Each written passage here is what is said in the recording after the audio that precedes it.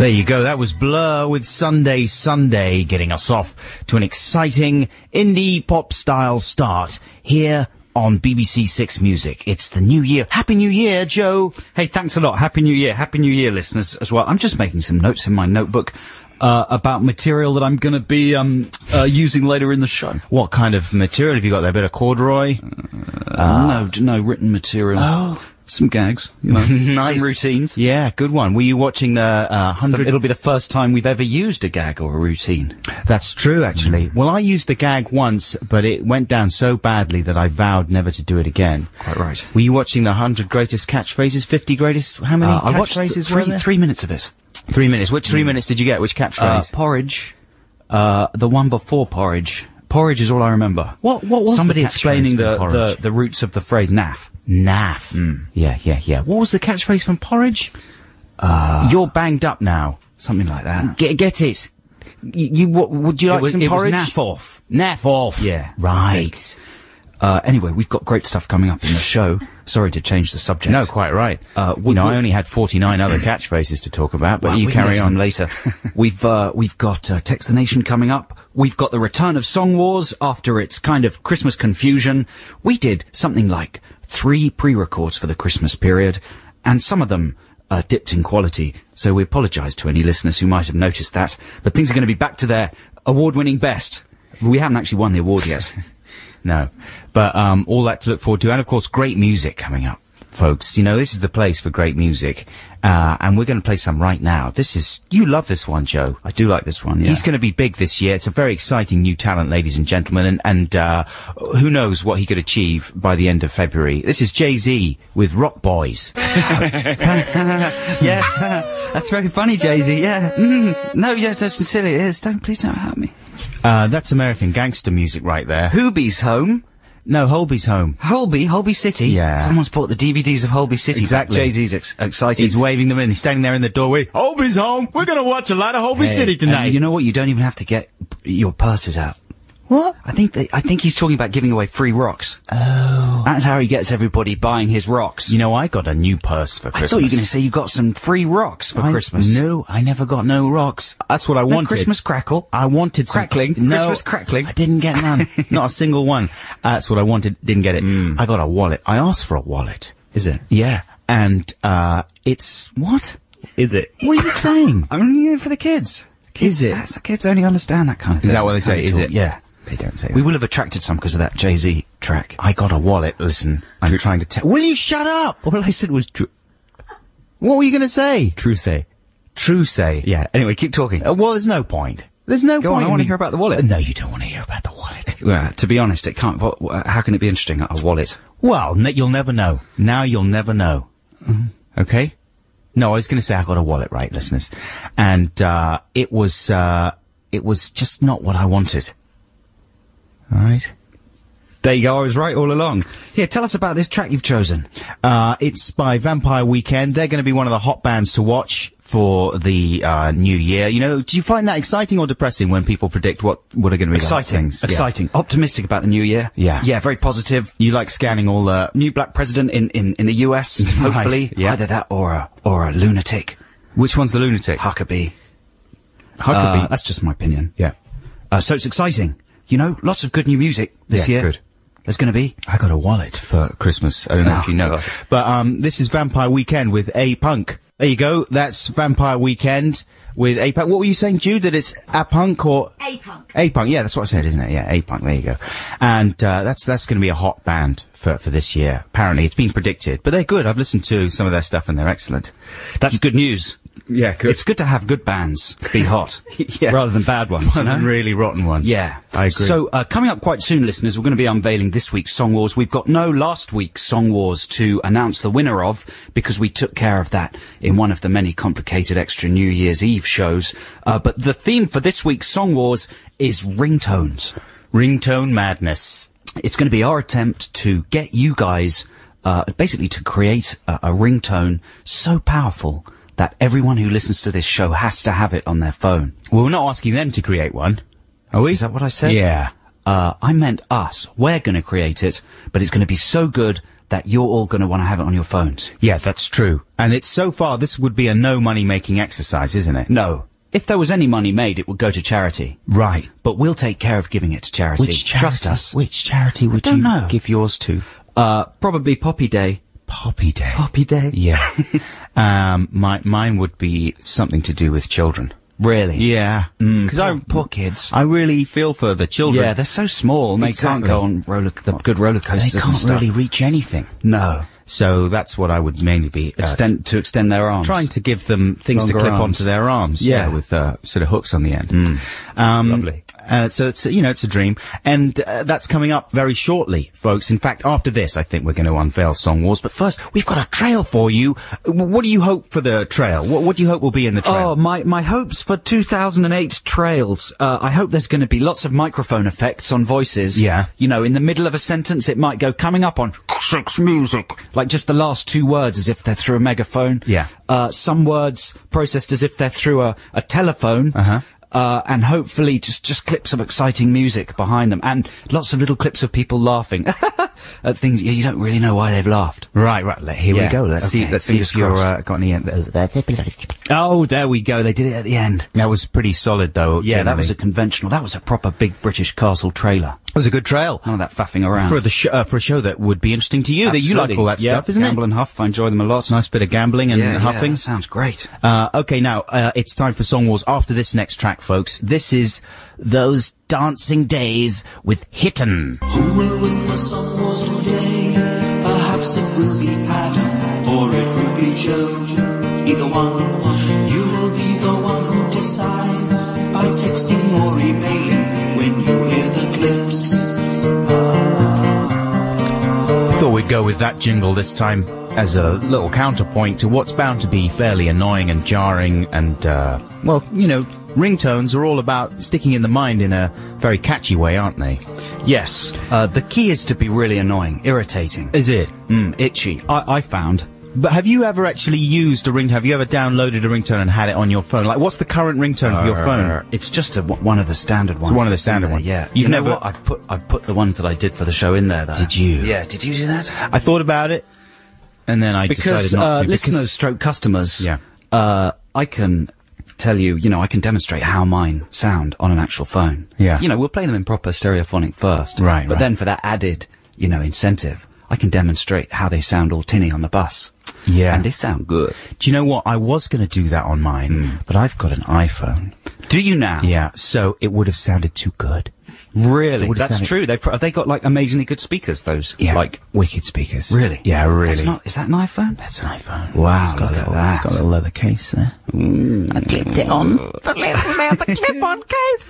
And it's got a big bit of plastic that I put on the cover to protect it. Don't you have to pay like £400 a month to O2 for that thing? And can you not only get access to the internet in 5% of the country? I'm just being negative because I'm jealous. No, you can get it everywhere. It's wicked. Really? Yeah, it's really wicked. And, what was I saying? What was the other thing you said? It costs a lot of money. Oh yeah, no, because I was already on there. Of course, listeners, there are many other phones available, and but no other phones that make you look like such a ponce. Genius, such a genius. Sorry, I chose the wrong word. He's very jealous. Can you hear all that jealousy seeping out there? So anyway, listen, Song Wars. Ringtones. Now listen, I heard that you've come in with about 9 of them or something. I did some very short ringtones. And they were only about 20 seconds because I thought they needed to be pithy. And the more I did them, the kind of better I thought I got at it. Right. I started out trying to do a kind of a non-hateful ringtone that would be soft and kind of soothing and that you'd like to hear and that was flattering. But then I realized that was a bit wrong. Right. So I went for a more funky one. Then I realized that was a bit wrong. And I went for purely irritating. So you just doing the sounds? Like, because... No, mine have got vocals. Yours have got vocals. Yeah. But you're approaching it more from a sort of Brian Eno startup noise standpoint. No. Because that's... is there not a definite... Unless Brian Eno's ill. Is there not a distinction between a ringtone and a sort of alert noise? Like, because a lot of people now, their ringtone is like a whole song. So that's what I was assuming that we were going to do. Cool. But you brought in 3, you're not allowed to bring in 3. That's not fair. They're very short ones, though. Not fair! Let's hear yours first, and we'll see how many I need to deploy. I don't think so. Let's hear yours first. If you got 3, that is going to be useless. If I play mine and then it's just a complete tidal wave of Joe Cornish ringtones, then that's prejudicial. Short. They're only short. Well, okay, I'll play you a teaser. So Jude, play number 2. So this is a funky one. This is like, so imagine your phone going off and you hear this. Go, shoot. Yo, funky mother, is your telephone ringing? Time to conversate, cause somebody's bringing words from their mouth into your ear. All you gotta do if you wanna hear is use your hand to pick up your phone. Hold it to your head like an electrical bone. When you hear words, don't forget to answer, but not for too long because you might get cancer. So that's quite good, isn't it? What if they're ringing for longer than that? It just starts again. It loops. Right. Which is even more irritating, which is even better. I suppose. So that's quite short. You see, if I just brought that in, it would have been a little bit insubstantial, I felt. Well, that was the whole point. You were the one that lobbied for ringtones because you said, oh no, we're going to have to do all that work. It's going to be New Year. Let's hear your one. This is how he operates, listeners. This is the absolutely dishonest way that Joe Cornish operates these scams. Anger today. Okay, come on, let's hear your one. All right. Well, this is not fair that you are allowed to play one and then just sandwich the whole thing. It's a competition. Okay. And you are not playing by the rules. All right. Well, this is mine. This is like a whole ludicrous thing that's not going to win. Come on. Here we go. I don't know why I bother. Come on.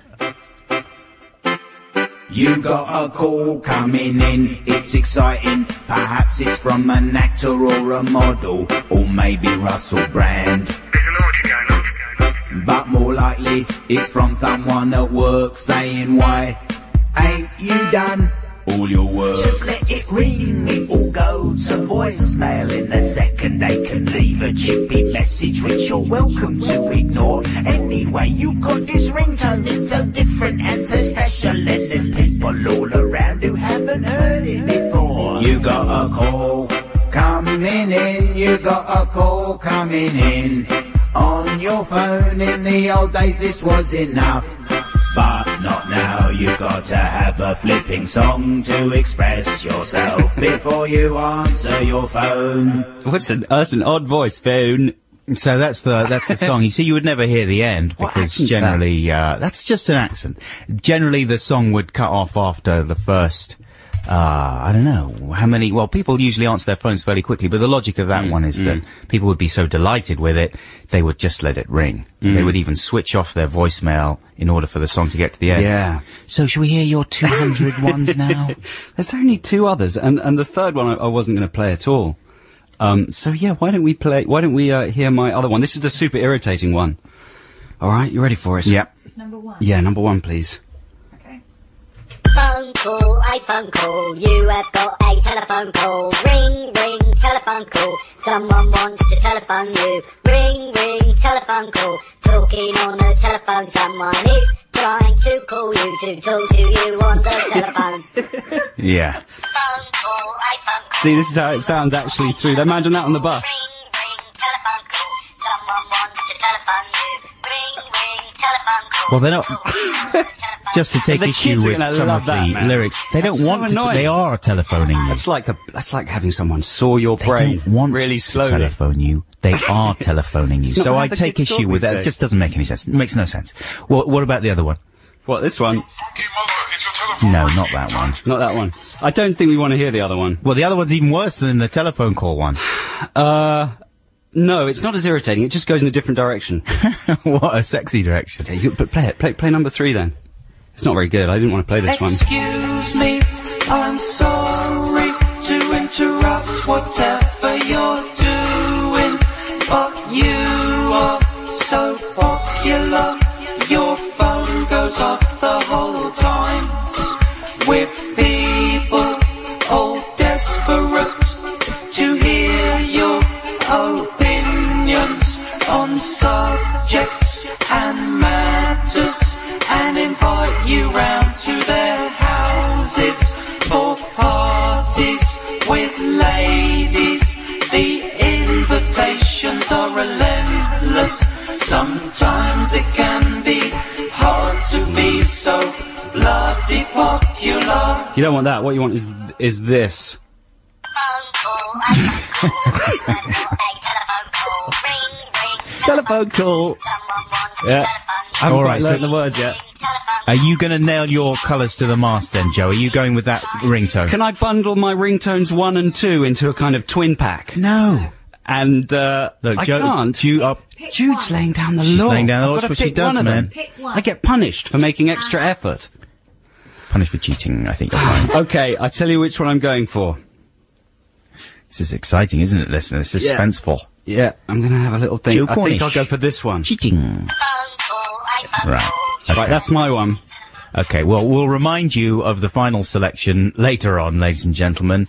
Much later on, don't worry. There'll be quite a significant gap between then. Hey, and you can vote by texting 64046, text Adam or Joe, or you can email, if you're listening again, adamandjoe.6music@bbc.co.uk.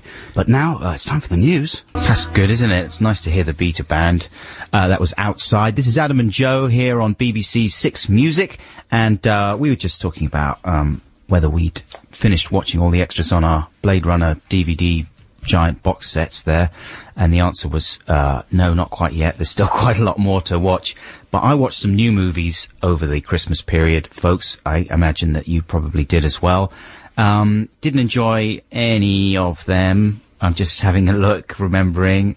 The best one was probably B-Movie, which I went to see with the children a couple of days ago, even though totally went over their heads, I would think. I mean, it's just stuff full of things that no child would ever get, plus a load of very American-centric jokes. Yeah, it's written by Jeremy Seinfeld, though, isn't it? Yeah, so it's going to be all sophisticated New York intellectual, isn't it? Fairly. But I know what you mean. That's one of the things that's weird about it. Yeah. You know, like fluffy bee animal film, but then it's the Seinfeld sensibility. It's a strange mix. Doesn't work for me. It was very odd. I mean, basically the central conceit is that more or less the bee, played by Jerry Seinfeld at the center of the whole thing, the bee protagonist, ends up having a sort of affair with a human being. No, that can be sexy. Played by Renee Zellweger. Women and bees. I've got some mags with that kind of stuff going down at home. Yeah. And it's interesting because you have to use a split focus lens for the different depths of field. Bee filth.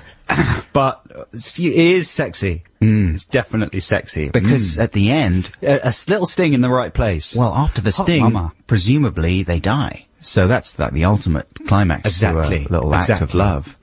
Anyway, it was still pretty good though, petit B-Movie. mot. What are you talking about? Le petit mot de l'abeille. That's what a bee in French is called, isn't it? Isn't it? I don't know. An abbé? Oh, I don't know.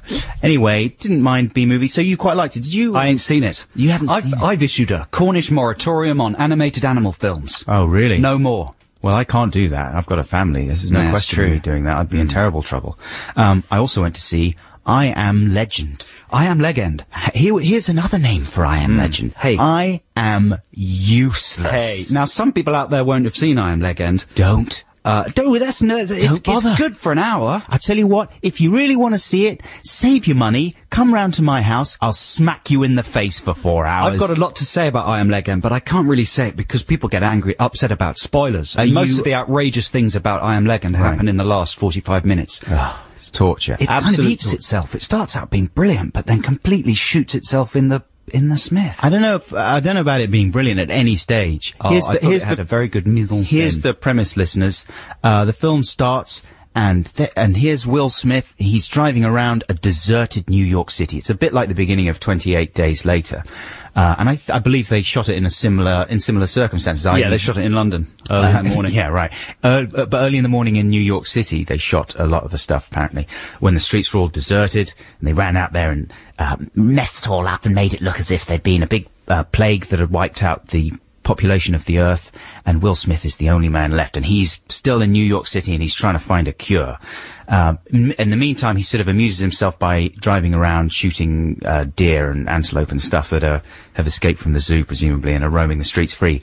But here's the thing. In the evening, when the sun goes down, the kind of survivor zombie population of New York City comes out. The Darkseekers. The Darkseekers, that's what they're called. And they've got the worst, stupidest CG faces. It did make me think, who named them Darkseekers, and at what stage in the disaster was that name coined? Right. Do you know, because you'd be less likely to call them that than those awful people. Yeah. Or something. The ill people. Yeah. The very ill people. Or the computer men. Exactly, As which the is case what may they be. are. I mean, they're a total disgrace. Presumably they're computer men so that they can move incredibly fast, right? And in a sort of weird, slightly scary way. But what's wrong with, could they not just, have close-ups with people in prosthetics and stuff and do a bit of old-fashioned makeup? That would have been better than the stupid faces they've got on there with the computerized faces. I liked it. Did you really? Yeah, I didn't mind that. I just didn't like the God-bothering aspects of it. Oh, It yeah. turns into a Christian film at the end. No insult to Christians, but, you know, it's all over that film in a weird way. But listen to it. Should we have a bit of music? Yeah. Here is Adele, ladies and gentlemen, and this is Chasing Pavements. Oh, that's nice, isn't That it? was Adele. That was like my mum. Singing? No, it's exactly like my mum. Reminds me of my mum. No, I was going to say it's like your mother coming and laying a warm towelette on your face and then pushing it, I thought you were going to say something else then. I'm glad that sentence ended with towelette. pushing it into your face, and until you can't breathe. Take it up. God, that explains a lot. That was lovely. Adele with Chasing Pavements. What does that mean, Chasing Pavements? They're just like falling over face first. Outside a does that club. mean? Bijoux, maybe. Chasing pavements, unless she's really, really on drugs, and it seems like the pavements are kind of getting away from her. It couldn't be that. Is it Text the Nation time? It gotta be Text the Nation time, surely. Nation's favourite feature.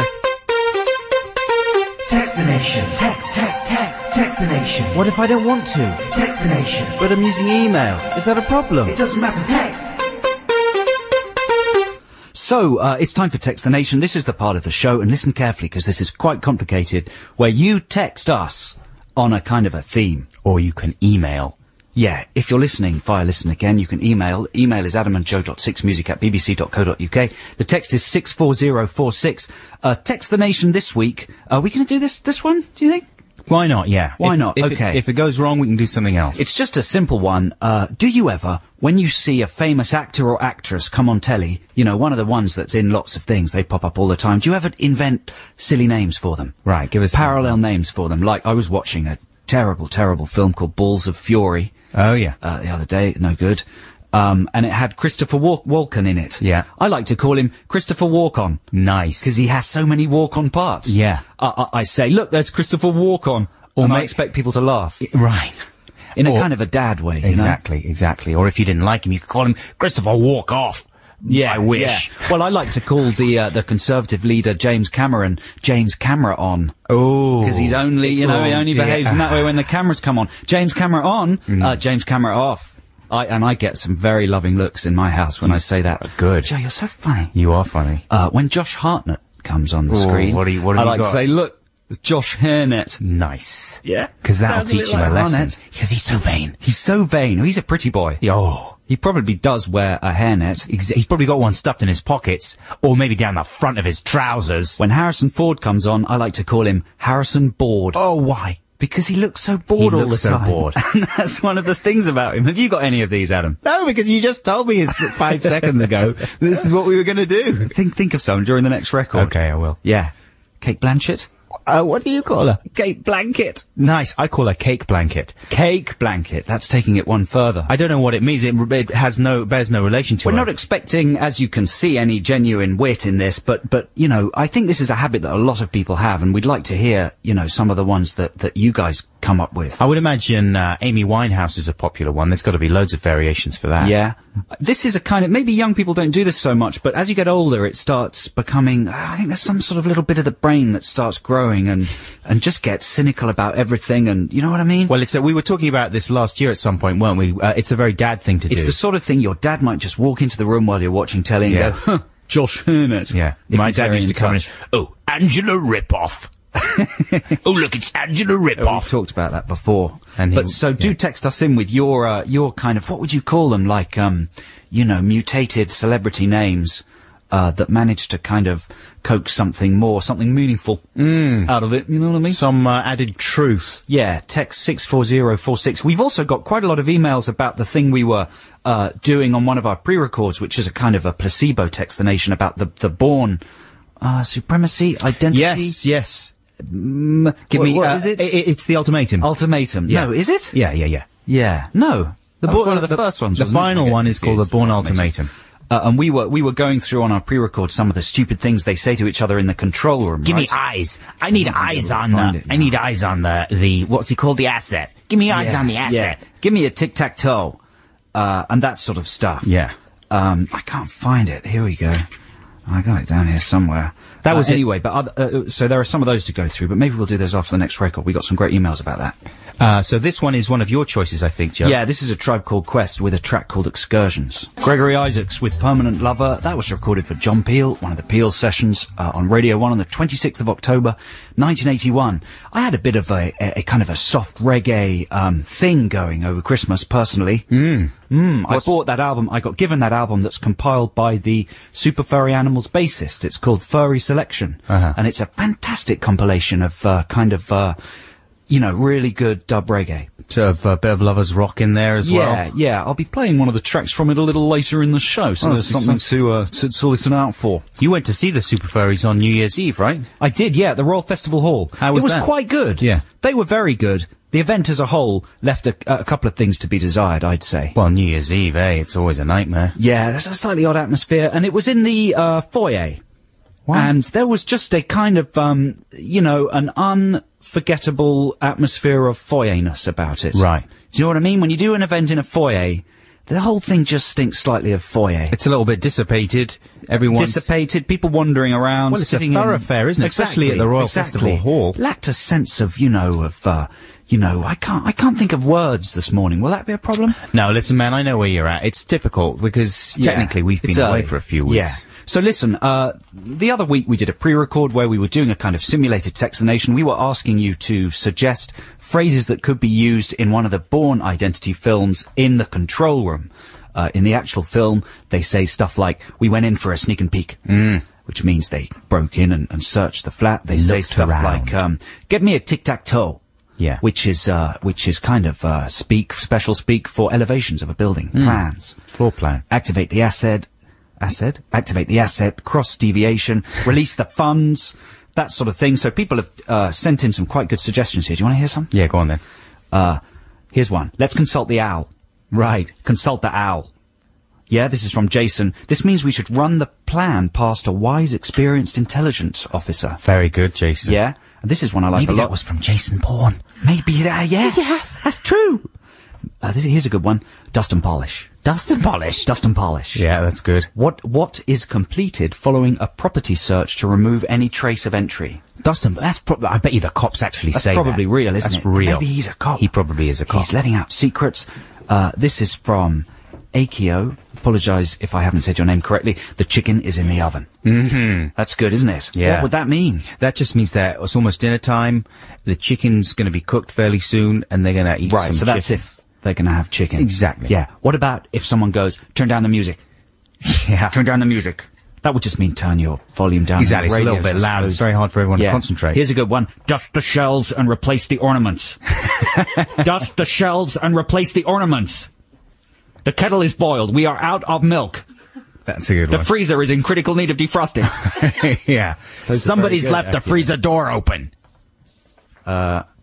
Someone suggesting put the doggy in the basket. But that's a different one, isn't it? From Silence of the Lambs. Put the Lucy in the basket. Finally, we got an email from a guy called Richard Oldham. He says, as a way of exciting our boring office life, my colleagues and I have taken to renaming everyday office items with overtly masculine names, e.g. the stapler has become Magnum, and the staple remover has become Cobra. Recently, we've taken to using this to create Bourne Ultimatum control room phrases. So instead of saying, oops-a-daisy, I've been stamping too many pages together, we say, Rookie's gone rogue with a Magnum and I need the Cobra to clean up the mess. That's Richard. In Bermuda, designing houses for filthy rich people. No. What a job. Man, Richard, Can we you're come the and help coolest you, guy Richard? alive. Yeah, please can we go out there? That'd be great. My dad was a little bit confused by the Bourne Ultimatum. We watched it as our Christmas movie this year.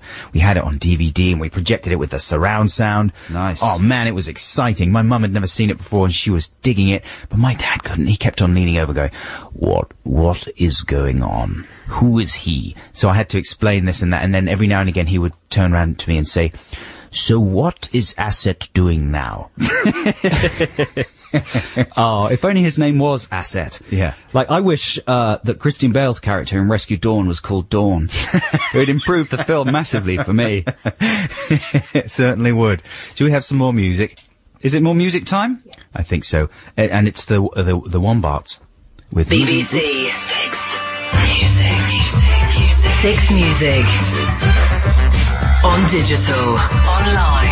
BBC Six Music. What an exciting sound. The sound of young people getting excited about life, making love to one another, drinking too much wine, locking themselves in hot rooms with instruments until they don't know what's what or who's where. pushing things off desks and refusing them to pick them up. The electricity that sparks between young people with freshly washed hair. Yeah, that was the Wombats with moving Quite an unenthusiastic laugh there. to New York. No, that was just a tired. January laugh, isn't January laugh, yeah. it? We were talking about some of the things that are slightly confusing or depressing about New Year before the show started today. My top 3 was forgetting to write the correct year on the top of checks, like writing the previous year. And tax, obviously, is another depressing thing.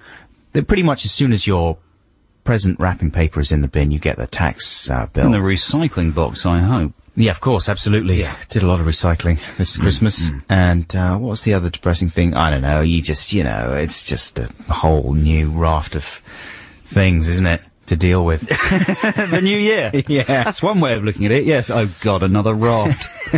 Piled up with things. I hate rafts. Oh, God. So listen, we're in the middle of... Eventually they'll stop coming. What, the rafts? And it'll just be the void. I know, that's So you true. always look forward to that. That's true. Hey? Yeah, sweet void. But before the void, I think it's time we checked in with Text the Nation. Text the nation. Text the nation. What if I don't want to? Text the nation. But I'm using email. Is that a problem? It doesn't matter, text. Yes, it's Text the Nation time, and this week we're asking you to text in sort of stupid manglings of celebrities' names that make you happy to say when you see the celebrity. Gives you a little bit of power against their world-dominating everywhereness. Yeah. Perhaps. Examples being... My girlfriend's mum calls certain stars Ray the Otter. It's a very common one for Ray Liotta. But then she carries on to John the Vulture. What's John the Vulture? John Travolta. John That's a bit left Travolta. field. And Steven Seagal. Steven Seagal's fine. That's quite a good one. Yeah. I think this is because she likes animals. She's got 2 dogs, says Gus. She goes for John the Vulture over just the simpler John Revolting, which is what most Yeah, people but they're good. John the Vulture is quite idiosyncratic. It's quite, mummy-ish, isn't it? It's not that much to do. The funniest joke in B-movie is flying a plane. How hard can it be? John Travolta can do it. Something like that. I slightly mangled it.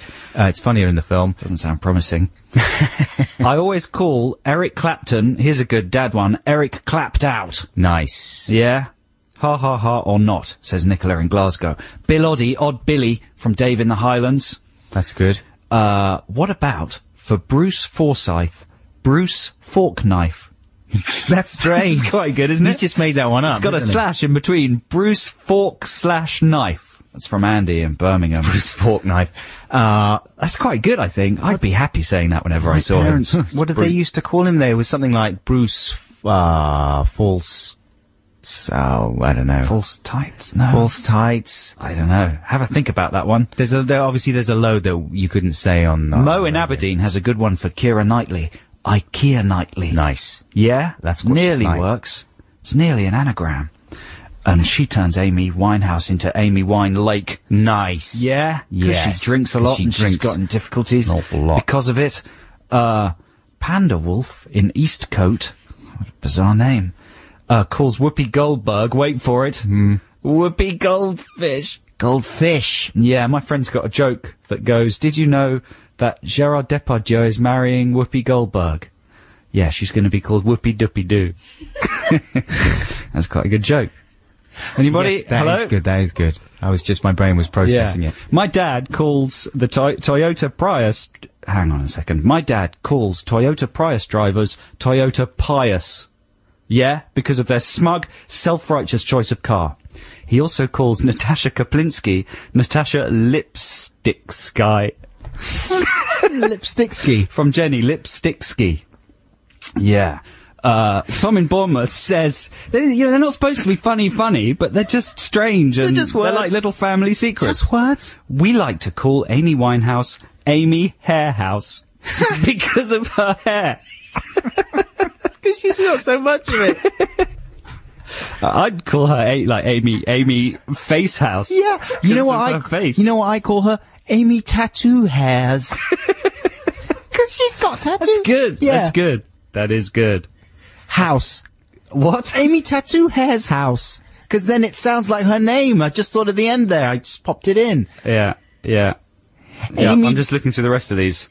You know, I might have to vet these a little bit. Pete, drink, drugs, tea. That's good.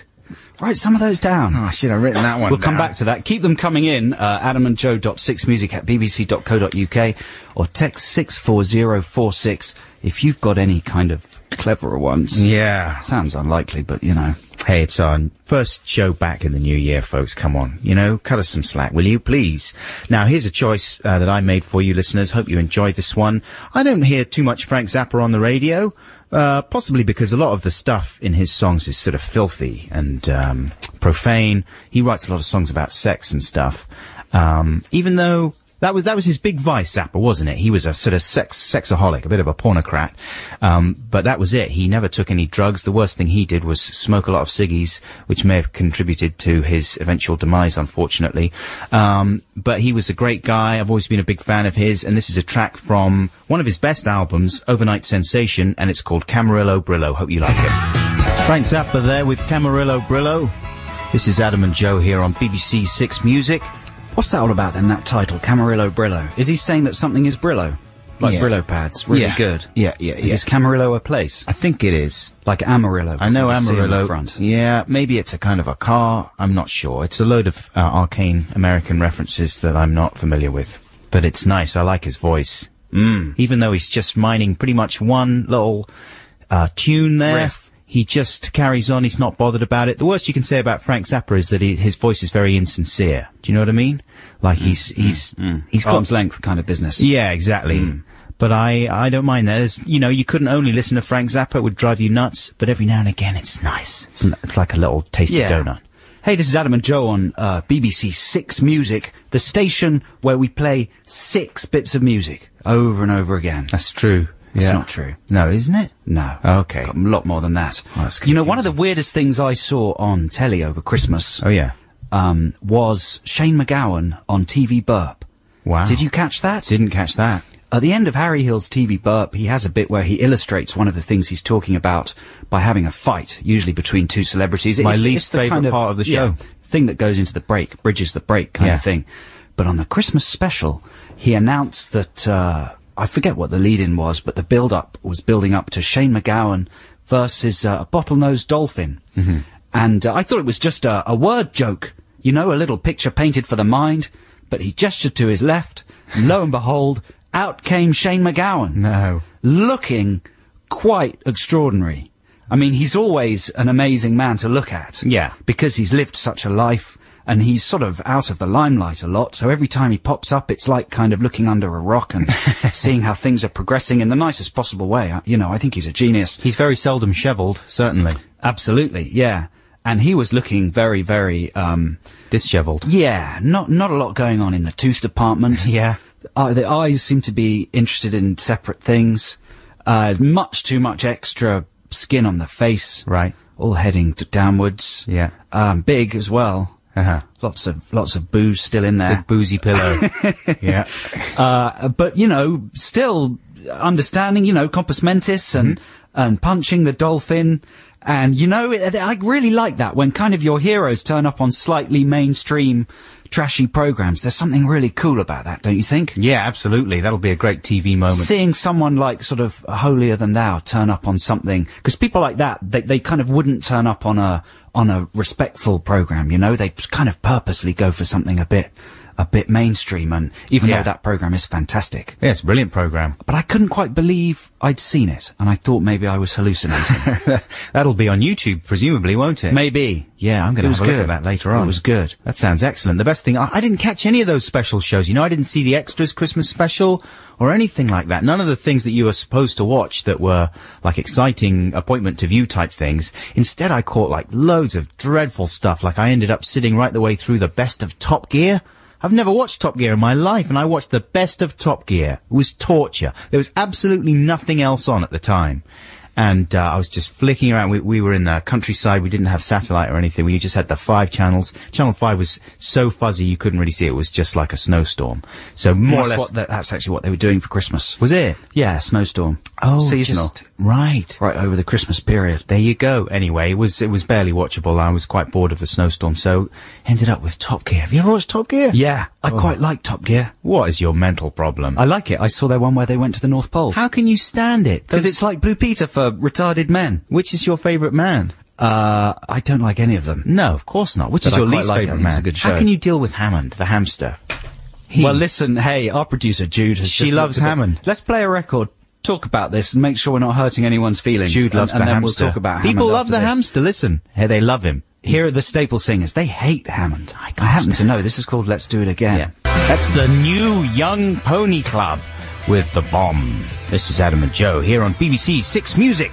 Now, we came across a band called the Young Pony Club, didn't we? Are they now called the New Young Pony? Is that a different band, or have they had to put new in front of them because there's another band called Pony Club? Something's going on there, some kind of Pony Club politics. It wasn't, they were called something slightly different, but it was... They were definitely called Young Pony Club, weren't they? No, there was ponies in there, but it wasn't exactly Young Pony Club. But anyway, that's the new Young Pony Club. And as far as the world is aware, it's the main pony club to be concerned with at the moment.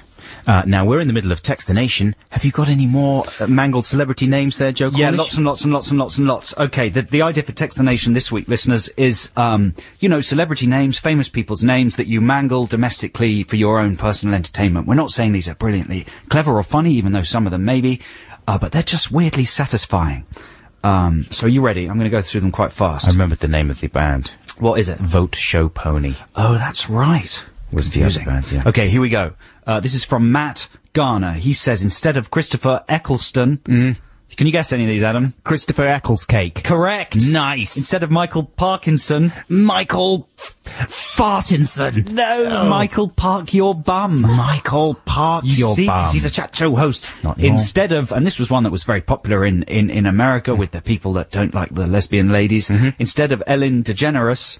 Ellen Degenerate. Correct. Oh, really? That's a little bit anti-gay, Instead of, isn't it? yeah, but, you know. Right. It needn't be connected to her sexual preference. Well, it's bound to be, though, isn't it? With from? DeGeneres. That's from Bryn. Here's another one. This is from D, the D-man, Damien. Yeah. Instead of Nelly, hang on, I've forgotten her actual name. Furtado. Well, she's almost there, anyway. Fartado? No. What? Nelly Retardo. Oh, that's not very nice.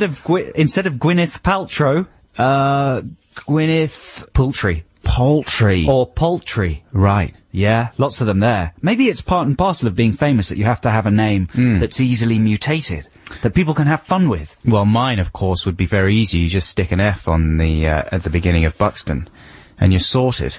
That's what used to happen to me at school. What about you?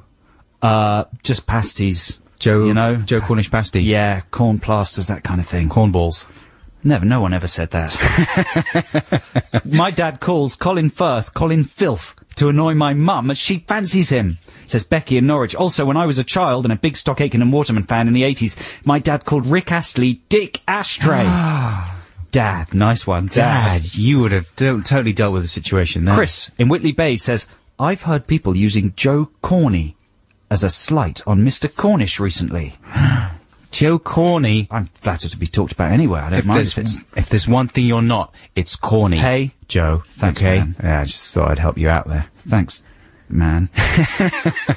Edward Woodward becomes, says Claire, if you remove all the D's, Iwa Woo-wah. That's very lateral. That's quite good, isn't it? Iwa Woo-wah. That's all we've got for the moment. Blobby Williams, of course, is the other one. More Text the Nation, coming later. Keep them coming. Text 64046 or email adamandjoe.6music@bbc.co.uk. Is it time for the news now? Yes, here's the news. Is that where they got their name from? Yes, that is where the band got their name from. Does that mean that's their favourite Talking Heads film? No, it's not their favourite. You'd have to be insane if that was your favourite Talking Heads song, but it's not a bad one. Come on. That's, Talking Heads with Radiohead. That's from their, probably, I guess most people would agree, their worst album. Being True Stories. Oh, I've got a soft spot for that, though. Listen, I've got a big soft spot for it. I love it. It was their big launch. It was a movie, and it was supposed to take them to the mainstream. Yeah, there was even two versions. There was the soundtrack album of all, like, original music from the film. Lovely cover design, kind of typeface logo, that big kind of bold red and white thing. David Byrne incidental music. Film's good. Kronos Quartet. The film's kind of a bit of a lost classic, isn't it? Is it? Or a lost average, not very classic? Haven't watched it recently. Is it even on DVD? Yeah. Is it? Oh, yeah, definitely. It's worth seeing, certainly if you're a Talking Heads fan.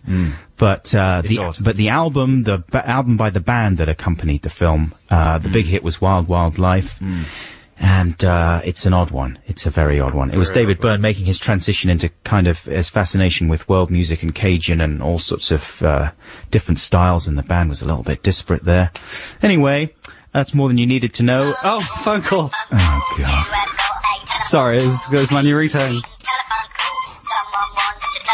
Yeah, there you go. Yeah, sorry, I'll play that.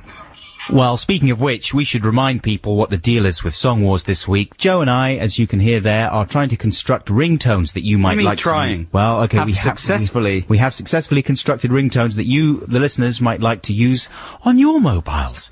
We don't actually know how to get them from the radio into your mobiles. We'll sort that out at a later date, if demand is sufficient.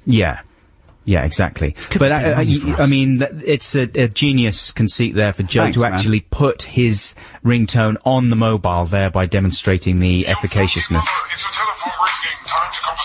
Don't play that one. Why not? Because you're listen, don't make me get angry again. Hey, Jude's getting angry. Listen, I really object. I made extra effort. I did 3. Listen. I made extra effort, and I'm being treated like a pariah and a cheater. It's not. Why is that cheating? Listen, I'll explain to you. I went out of my way to do extra work. Yeah, but after. So if I write an extra long essay, I get thrown out of school? He's not listening. This is what happened, listeners. This is what happened. Last show that we pre-recorded before Christmas, Joe was huffing and puffing. Oh, all these pre-records. There's too much stuff. I haven't got enough material. We're running out of stuff here. Can we not do Song Wars for a few weeks? So we said, all right, listen, let's just do something simple. So Joe said, I know, why don't we just do ringtones? That'll be nice and simple, super short. We don't have to, like, really kill ourselves to do the ringtones. Fine. Everyone agrees that to give Joe a little break, because his brain's running out, we'll do something simple. This isn't actually what happened. This is exactly what happened. What happened then? You wanted to do something super short and easy for Song Wars because you said it was too much to get it together for the new year. I wasn't purely. I was going to help everybody. It was an altruistic thing to help us through the Christmas period. Here we go. So anyway, everyone agrees, and then he comes in with a big armful of his crazy stuff. That's not fair, though. That's trampling all over the rules. So are you suggesting that what I was doing was a kind of deflective tactic? Is that what you're genuinely suggesting, that I was, like, thinking, I know? No, I'm not. But you can't just suddenly change the rules when it suits you and come in and say, oh, well, you know what? I know that I wanted to do something easy that didn't take too much effort, but I've decided to go completely the other way and trample all over the rules by having 3 instead of 1 for Song Wars, which is I think I've done quite well, because I've managed to play all 3. Yeah, well, you've done very well. But now we're narrowing it down to just the 1. Yeah. So, we've reminded listeners of yours, I think. Do you think? Yeah, I think. Do you think? No, but that was through the phone. They might want to hear it in proper stereo. You made your bed, Mr. Cornick. Yeah. Okay. Oh, fair enough. So we'll just hear Adam's one. Here we go. You got a call coming in, it's exciting. Perhaps it's from an actor or a model, or maybe Russell Brand. There's an orgy going on. But more likely, it's from someone at work saying, why ain't you done all your work? Just let it ring, it will go to voicemail in a second. They can leave a chippy message which you're welcome to ignore. Anyway, you got this ringtone, it's so different and so special, and there's people all around who haven't heard it before. you got a call coming in, you got a call coming in. On your phone in the old days this was enough, but not now. You got to have a flipping song to express yourself before you answer your phone. So there you go, that's mine, Adam Buxton's ringtone. Let's play Joe's, come on, I don't want him to be upset about the whole Song Wars thing. Here's Joe's. Phone call, a phone call, you have got a telephone call. Ring, ring, telephone call, someone wants to telephone you. Ring, ring, telephone call, talking on the telephone, someone is trying to call you to talk to you on the telephone. Yeah, so there you go. Which one of those would you like to hear coming out of your mobile phone, listeners? Second one?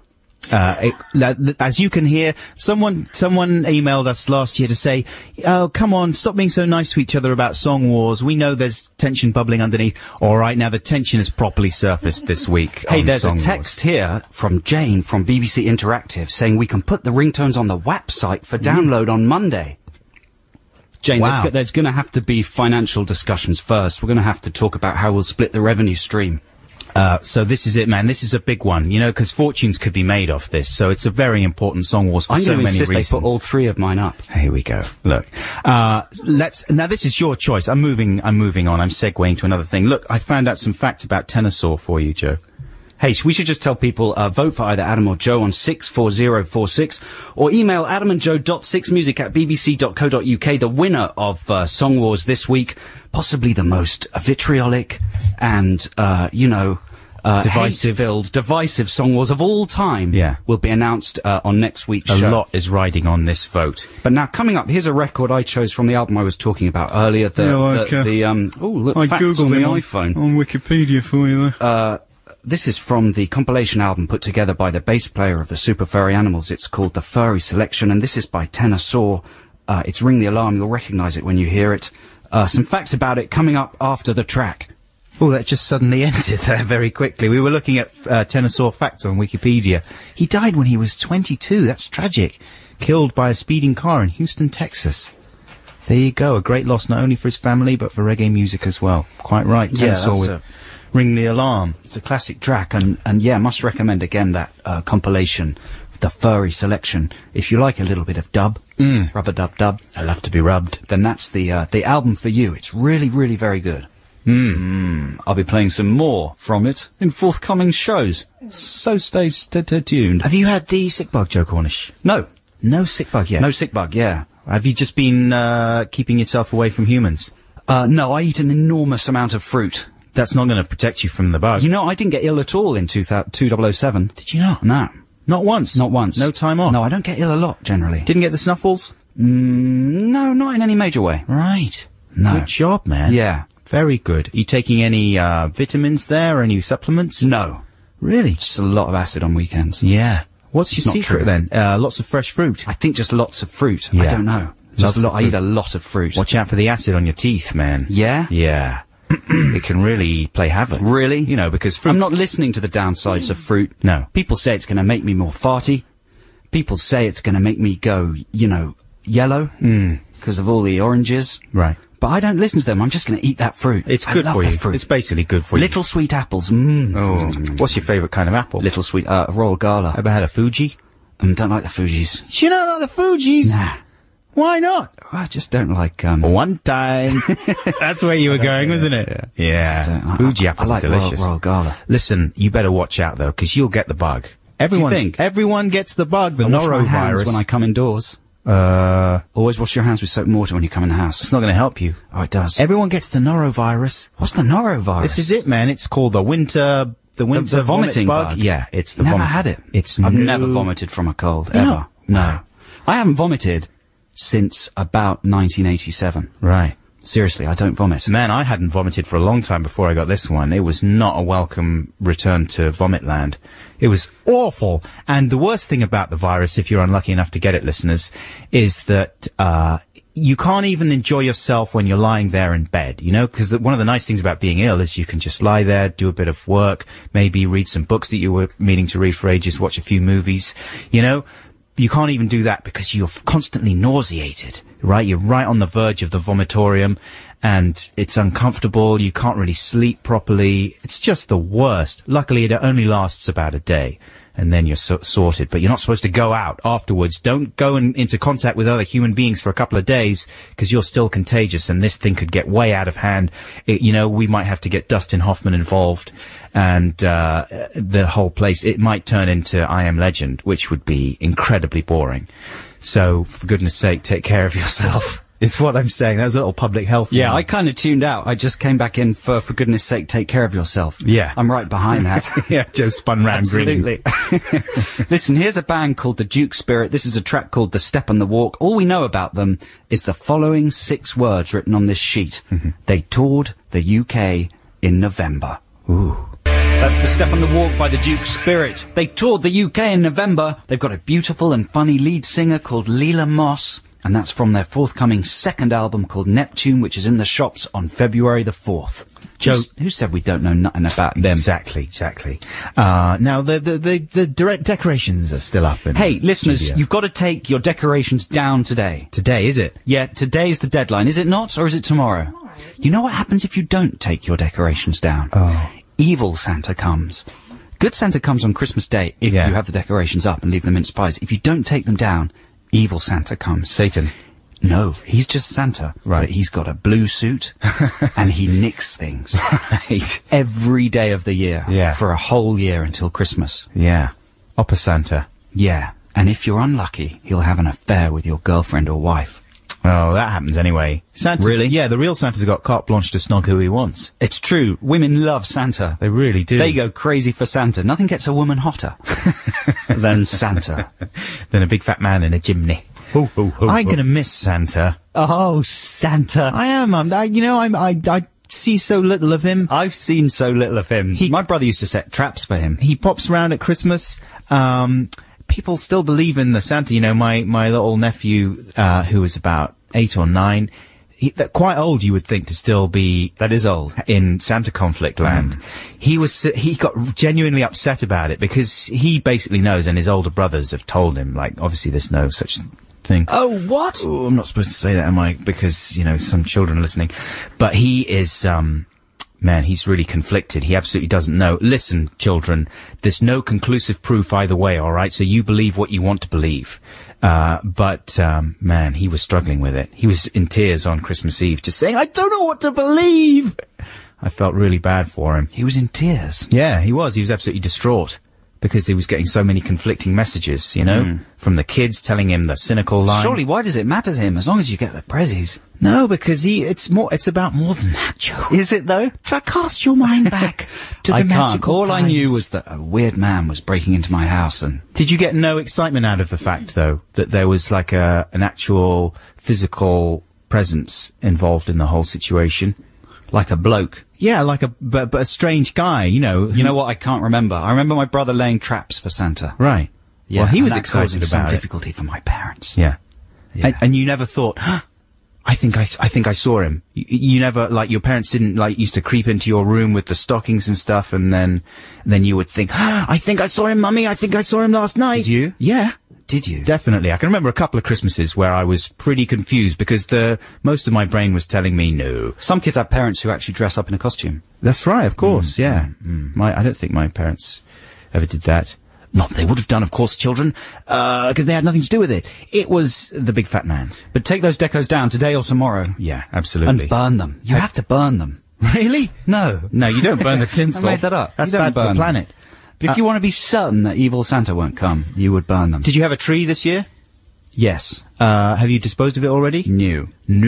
How do you... This afternoon. What do you do? Do you just put it outside, or...? Eat it. Always eat it. You eat it? Yeah. Gotta eat it. How do you prepare it? Just use it as a garnish. That's nice. One very big garnish. Like a big sprig of parsley. Yeah, a huge sprig. Yeah. And one mince pie. We have the last mince pie.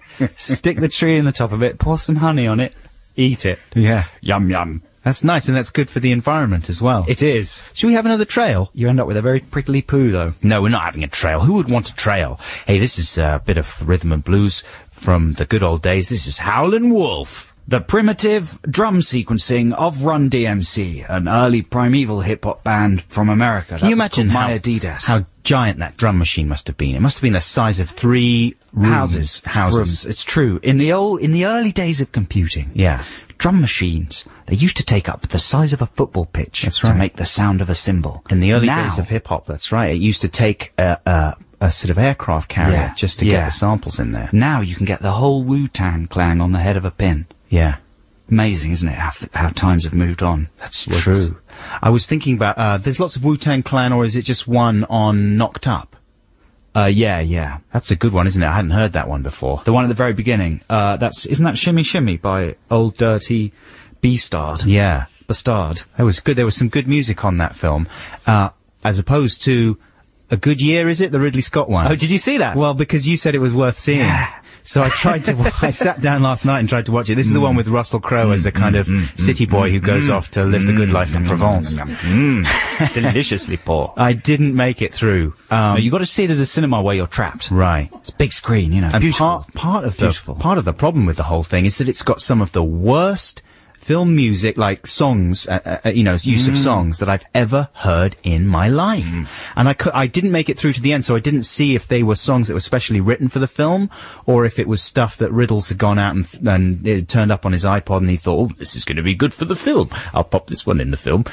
Oh my lordy. I might try and find some of it and bring it in next week. I can't remember the music. It was Is it all like Renault Clio advert type stuff? No, it's nothing that good. It's like sort of overwrought, sub-Rufus Wainwright ballads, but up-tempo. It's hard to describe. It was really horrible music. Great film. See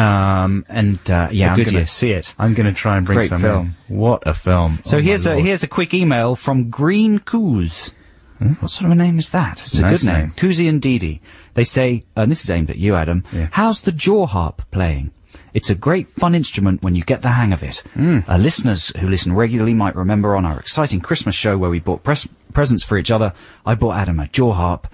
He sliced his lip open with it. Immediately stabbed myself. That kind of dampened the excitement on the day. But how's it been going?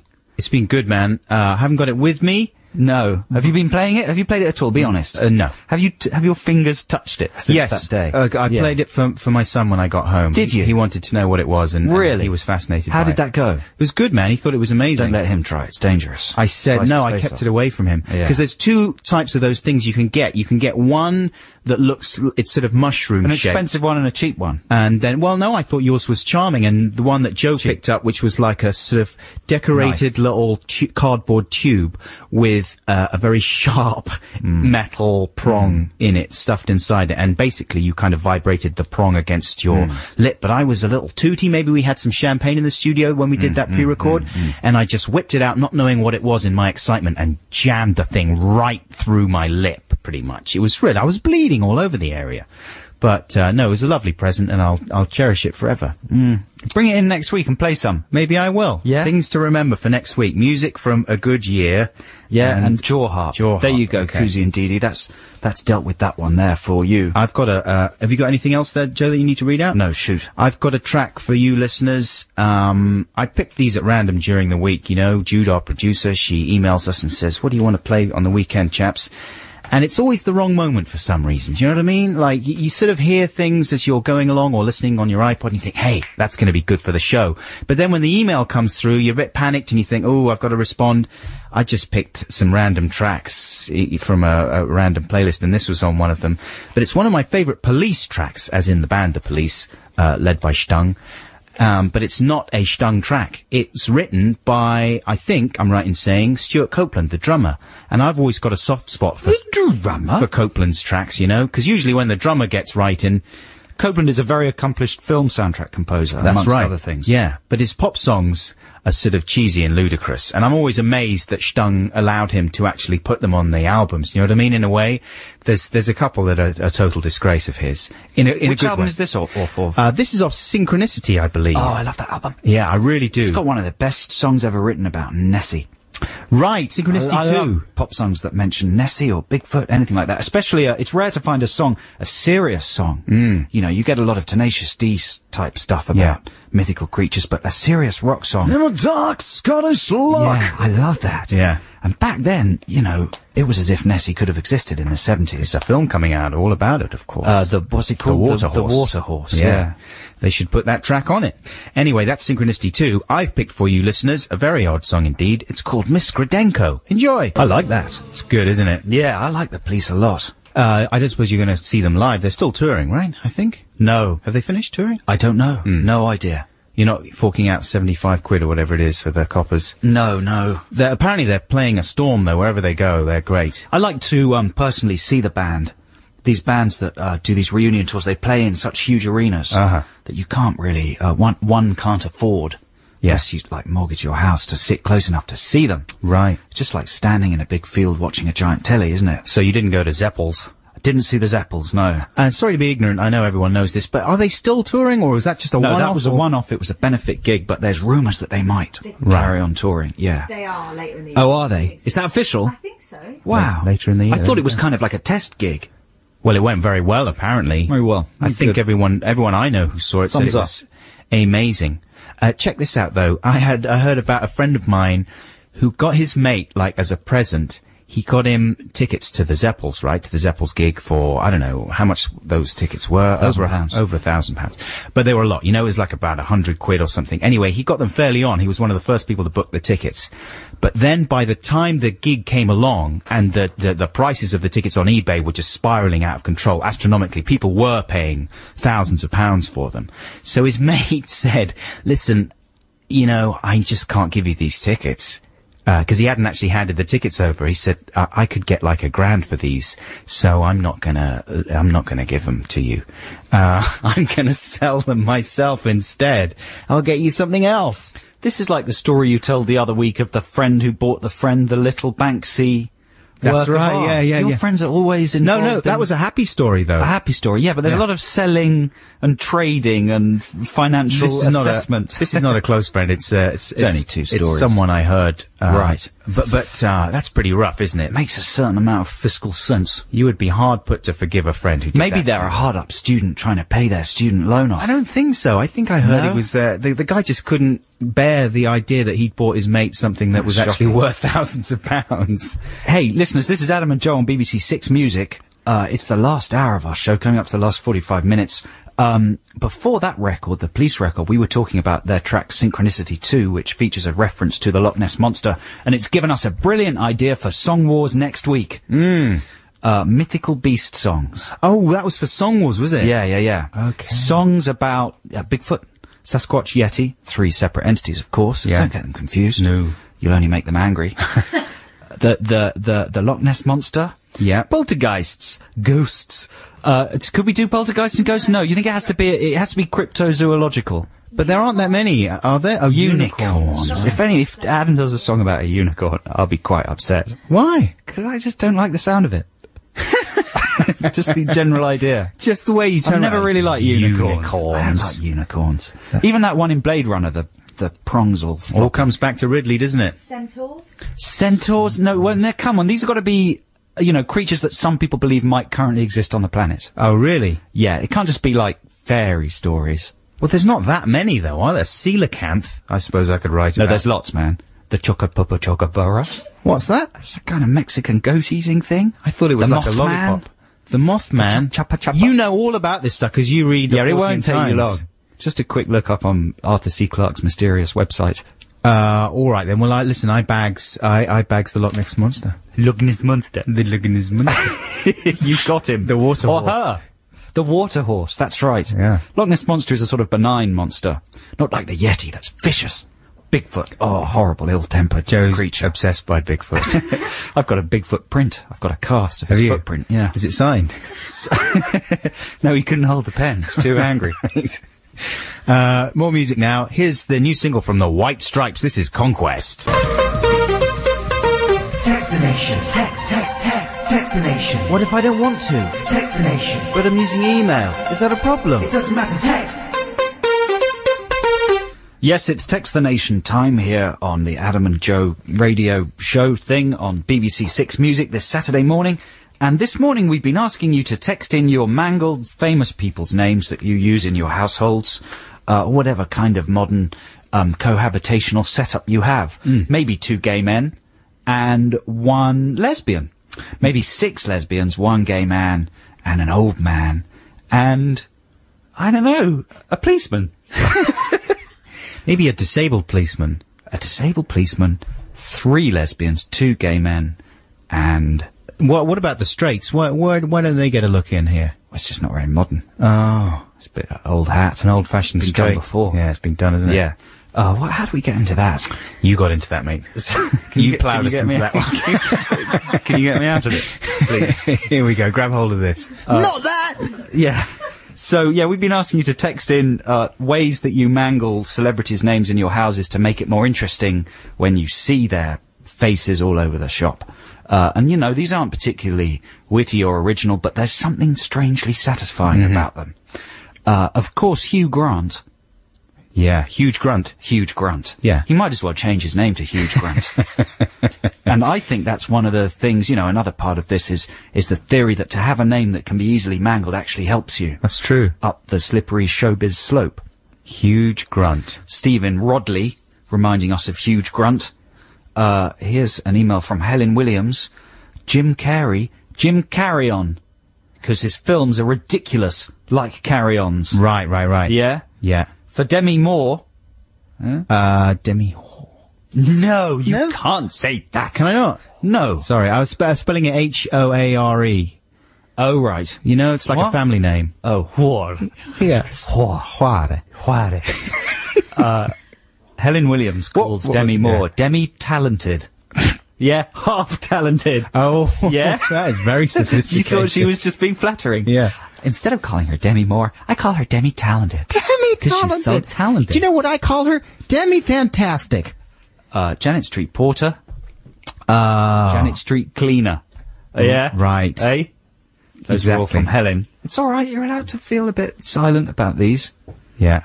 Here's one from Richard Hitchens. My brother and I always pronounce Sean Connery. Oh, no, I can't read that one out. Richard. You know what? I thought of one the other day, and it was when I was watching This Morning, usually fronted by Phil and Fern. Yeah. And who was standing in but Julian Scary. Really? Scary? Do you think he is scary? Oh, my lord. Have you seen him recently? Yeah. He was dressing all super straight, and he had like a very natty suit on. Yeah, it's his daytime look. Yeah, but he can't do the sincerity thing. You know what I mean? Very well at all. His eyes are slightly lidded, and there's a cynical aspect to him that doesn't sit well with the daytime format. Plus, he has a very young haircut, like he has a young boy's haircut. It's sort of a feathery, like almost like a schoolboy page boy cut or something. Like Richard Hammond. It's very odd. No, not a page boy cut, but no, it's much shorter than the hamster. But anyway, it occurred to me. We've met him, haven't we? I've met him. We met him a couple of times at Jonathan Ross's house. Julian Scary. Yeah. Jonathan Ross had a go-karting party that we went to. That's right. During which my girlfriend very nearly got killed by Jonathan's agent in a go-kart. Yeah. And Julian was there. He was very nice. He's a lovely... quiet. I'm not saying he's not a lovely chap. His boyfriend at the time was a very old, small, bald man. It surprised me. I thought, you're on telly, you're gay, you'd have a really attractive boyfriend. But no, tiny, tiny little bald old man. There you go. No insult to anyone, in case they're still very happily cohabiting.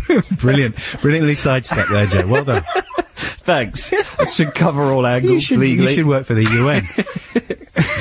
My dad is a keen gardener, changing the subject, so some of our mutated names stemmed from gardening, as in Spruce Forsythia. Nice. That's quite an elaborate one for gardening. Have we had some manglerization of Bruce Willis yet? No, Willis. It's always Willis, isn't it? It's got to be. Yeah.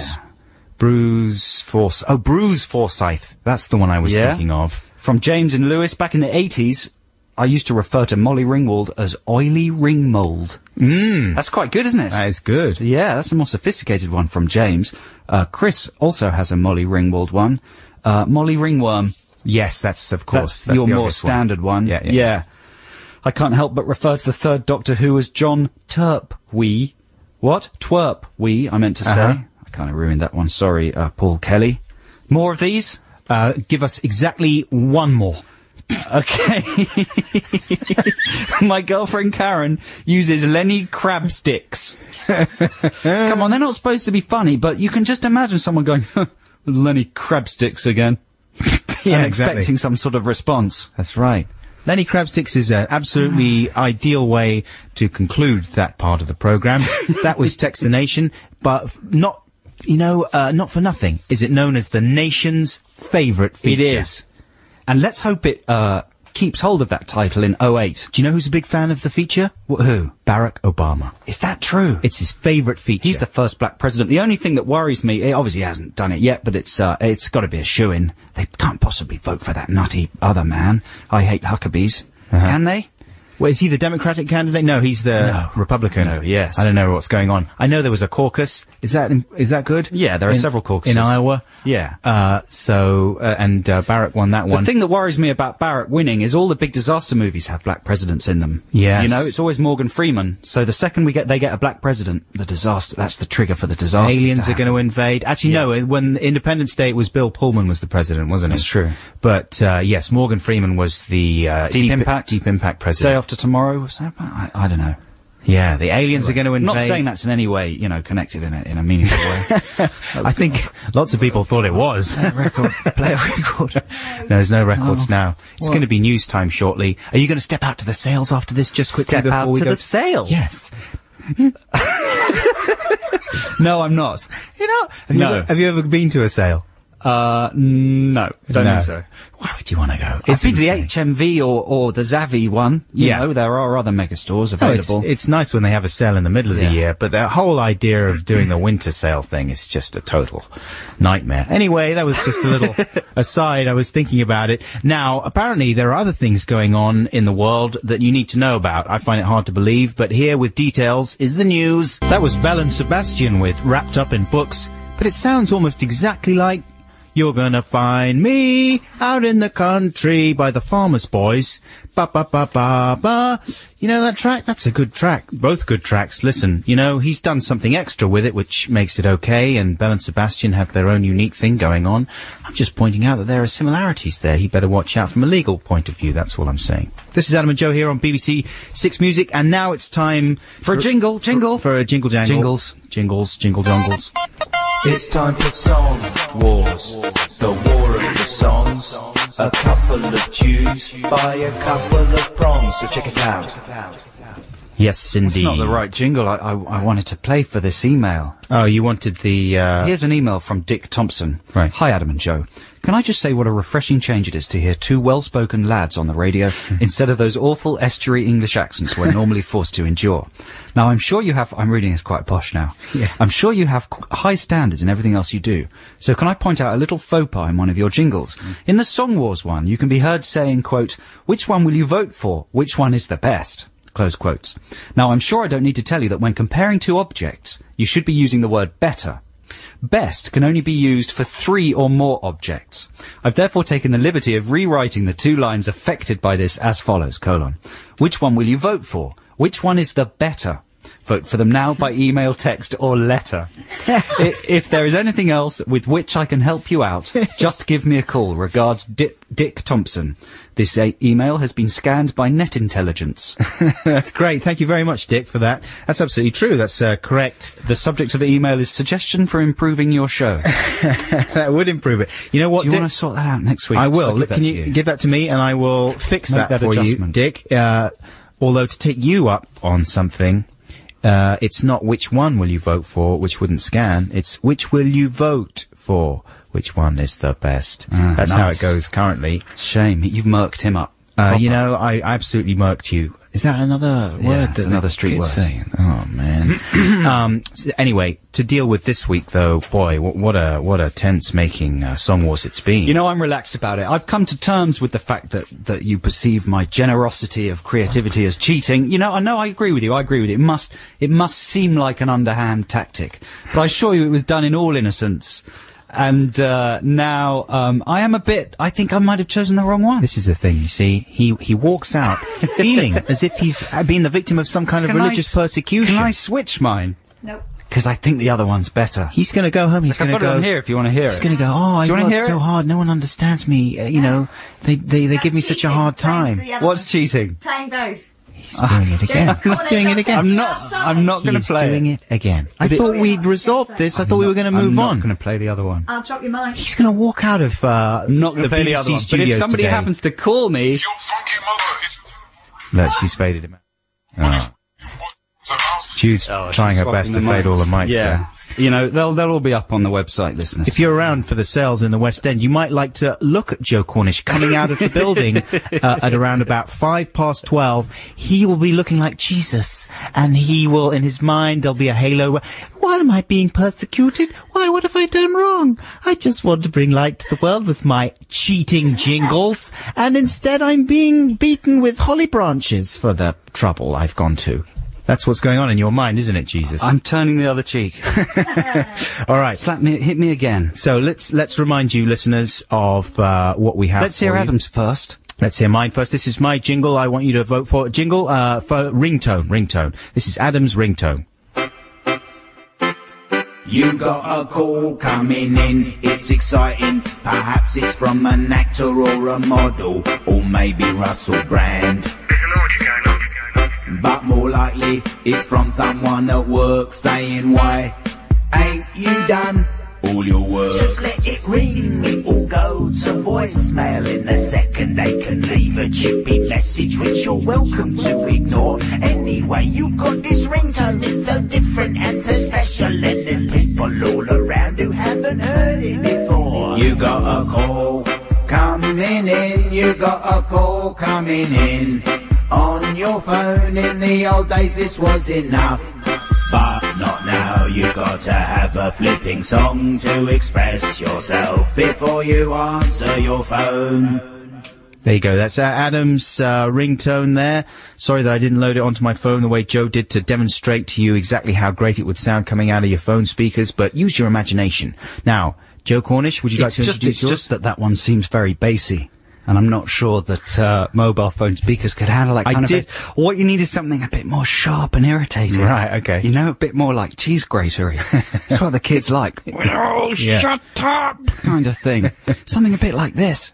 Phone call, iPhone call, you have got a telephone call. Ring, ring, telephone call, someone wants to telephone you. Ring, ring, telephone call, talking on the telephone, someone is trying to call you to talk to you on the telephone. Yeah. Joe was grooving around. There's a lot more to it than meets the ear. Let me put it that way. You pop that on your phone, then, you know, it's like a flower. Hidden depths will open up. So, get voting. You can text us, text us at, the number is 64046. 64046 is the text. You text the name Adam or Joe, depending on which one you want to vote for, yeah? Yeah. And, that's just for the remainder of this program. Yeah. If you're, voting during the week, email Adam and Joe, that's Adam A-N-D Joe, .6music@bbc.co.uk. And of course, if you're listening again throughout the week, that's the case for you as well. If you want to vote, you can vote right up until Saturday morning, pretty much. When do the votes close? We don't want to get into any kind of scandal. Saturday morning. Saturday morning, okay. They're collated just before the show on Saturday morning. Okay, so by a team of collators. What? Nothing. Here's Cajun Dance Party with Amelie. No, other way. Is it? Oh, no, you're right. Yeah. Sorry. Yeah. I'm really sorry, man. I'm sorry. Honestly. I'm sorry. Cajun Dance Party with Amaleys. They're an English 5-piece. They're all still in the 6th form, according to these notes. That could be slightly outdated now, but they're certainly very young. So if you like them, good for you. You're helping out the kids. Helping out the little If people. You didn't like them, then give them a break. They're tiny. They're little kids. What are you doing? Honestly. I was watching that programme that, Nigel Godrich does, that you were at one stage going to present until they decided that would be a dreadful idea. From the basement. It's really good. From the basement. Yeah. It's what cable channel is it on? It's on the Arts channel, isn't it? Sky Arts? Yeah, if you've missed it, listeners, you should check it out. It's one of the best, pure music shows on telly. It's got no presenters at all. It's just bands performing in this sort of underground studio space. It's really well shot, very kind of unpretentious and really good. And there was a band on there the other day. I can't work out what they're called, but their drummer he looked about 10. Right. Curly blonde hair. Do you know who that is? No. Thrashing away amazingly at the drums, and they had a slightly Asian-looking girl singer. Oh, wait, maybe I think they were a 3-piece. It could have been Deerhoof. Was it Deerhoof? No, because I saw Deerhoof at the Royal Festival Hall. really? They were brilliant, supporting the Super Furry Animals. They were fantastic. They had a fantastic drummer as well. He just had one cymbal and a drum, and he was making all kinds of racket out of it. It was Lightning brilliant. Bolt, maybe? No, they're older than that. Yeah, Oh, I don't know. I'd be interested to know. But the general point of that blurble was that you should check out From the Basement. From the Basement. I believe I was one of the people that came up with that title. Really? Well, I originally suggested the Basement I hate the Tapes. title, but the Thanks. show's brilliant. Basement Tapes I suggested, but Nigel said no because it'll be too much like the Bob Dylan album and people won't be able to get the association out of their head. And then maybe our friend Garth came up with From the Basement, in fact. It's very good, very That good was music before we show. got edged out of the whole project. I know. Better than the Holland, who I find a little bit grating. I don't know, it's just me. Great bands on there. But Holland just looks tired with the gig. He looks bored. Well, he's got too much of an editorial policy on there. Even, Do you think? Yeah, it's too... Does he vet the bands? Well, I mean, Do you have to- does he- even though it's not all the bands aren't to his taste, there's still very much a kind of editorial through line on that show, even though they've got such a wide ranging thing, you know what I mean? Sometimes when they jam together, the noise is awful. It's almost like you want a certain type of music. You don't want such a wide variety of choice sometimes, you know, because you always feel with Jules that you have to switch off for a few minutes sometimes. Yeah, I don't know what you think, listeners. But From the Basement is a bit more streamlined. Certainly, I would say it would be more to the taste of your average Six Music listener, even though there probably isn't such a thing as the average Six Music listener. No. You know. They're all lesbians and gays and policemen. You're obsessed with lesbians, gays, and That's policemen. just a callback. Now, this is a track that you chose, Joe. This is from a film that I saw over the Christmas period. I saw this film in Paris. Oh. I went to Paris before Christmas. love Paris. In Paris. That's my favorite city. C'est mon city. I live there. J'habitais I là. am French. Je suis française. Oh, et tu vous, c'est très bien aussi. I did this thing, right? Very short story. A friend of mine bought a hat. He wore it. Un chapeau? Un chapeau from un petit magasin près c'est de bon. la Centre Pompidou. Oh, That means from a little shop near the Pompidou Centre. yeah, A touristy shop. He bought a hat. 5 minutes plus tard. 5 minutes later. Yes. Yes. Le chapeau avait cassé. Oh, the hat is broken. The hat broke. Yes. The fastener. Oh, Il avait cassé. Le claspé. My friend could not speak French. No. Stupid friend. Ne parle pas français. I had to go back and do the negotiation with the hat man. Il faut retourner et négocier Hatman John. avec Hatman Crothers. Hatman Crothers. Yes. So I had to speak in French. I said, Monsieur, s'il vous plaît, mon ami avait acheté 7 chapeaux.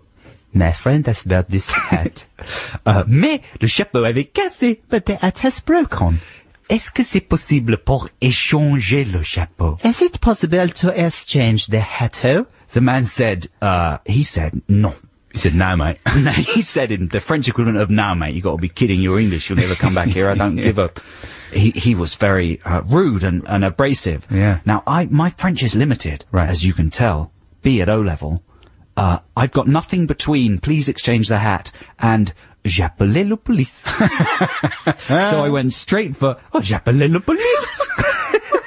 He looked at me, startled. Laughed at me. I was all over the place with my French arguing. Right. And in the end, he called me Sarkozy. Sarkozy. Accused me of being on the side of France's, riot police enforcing. Basically saying you're a president. fascist. Yeah. Right. But then his mate stitched it back and mended it. So Oh. it was all okay. It's nice Yes. happy ending to I that love story Paris. about Anyway, the film that I saw was called Paranoid Park. Gus Van Sant's new one about a teen skater that kills a man and feels very guilty Good. and wanders around. I loved it. Yeah, good one. Extraordinary sound design. Ooh. People listening to Six Music might be interested in sound design. The year's most beautiful Very good film, sound it design. says on the Does it? pictures. It might be true. Hmm. But this is a track he uses in it. This is Elliott Smith with Angeles. That was Elliott Smith with Angeles. That's it for this week. Thanks a lot for listening, everybody. It's a very long fade into that track there. I like a nice long fade It's in, good to yeah? play the whole fade in as well, not Exactly. like chop it up like other less good shows might do. Less tall DJs might do. Yeah. No, it's nice, you don't want to talk right the way up to where the singing starts, because you lose all mellowness. Yeah, there we go. That's mellowed me right out now. Thanks for everybody who's texted and emailed as well this week. And keep those votes for Song Wars coming in. Don't forget to vote Joe. Just text Joe to 64046. Or you can text Adam to 64006. Or you can, of course... Email now. now. You can, of In course, fact, email. That's yeah, absolutely correct. that's the Don't best way bother to do it. texting. Register your email vote Joe to via adamandjoe.6music@bbc.co.uk. And of course, don't forget you can listen again to this show on the BBC's website. It's very easy and enjoyable thing to do. And we're going to sort the podcast situation out, listeners. I know it's taken us a long time to get around to it, but we're still settling in here. We're banking material. Yeah, we're banking material. It's all going to be exciting. I think there's even going to be like 2 types of podcast. There'll be like a regular one that's a digest of each week's show, you know, like a little condensed version. And then me and Joe are really going to do our best to do one that's especially constructed with kind A of... family one and a blue one. A little bit of a blue one, yeah. Kind of Derek and Clive one. Not that extreme. But anyway, we'll let you know what's happening as and when. Liz Kershaw is coming up very shortly, ladies and gentlemen. But for now, we're going to leave you with Kate Nash. Happy New Year. Lots of love. Have a great week. I love you. Bye.